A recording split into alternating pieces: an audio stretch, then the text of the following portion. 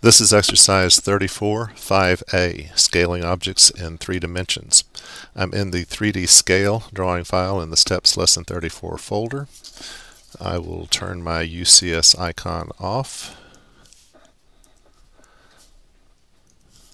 for purposes of our exercise. Now, you can begin the 3D scale command by typing it, or you can simply type 3S. Those are my hotkeys. Select the cylinder.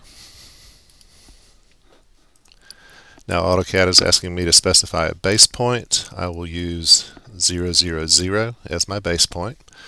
Notice that I have a scale gizmo and that it has now moved to the 0, 0, 0 coordinate.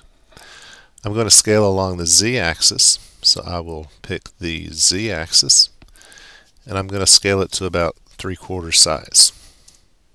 Like so. Nothing to it. Okay, let's undo that change. And we're going to pick the front face of the cube. I want to work just with an elevation of this object. Okay, I'm going to use the wireframe visual style for this next part of the exercise because it makes it go a little bit smoother. Without entering a command, I'm going to hold down my control key and I'm going to use a crossing window to select all the middle faces of my cylinder.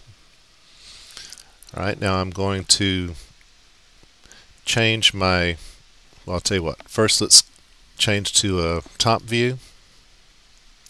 I'm going to right click on the gizmo and tell it that I want my scale gizmo, and then I'm going to relocate it to the center of my object. Then I'm going to select in this area and I'm going to pull in, scale my selected objects in until they're about half the size that they were, like so. Clear my grips, reset to a conceptual viewpoint, to a conceptual visual style.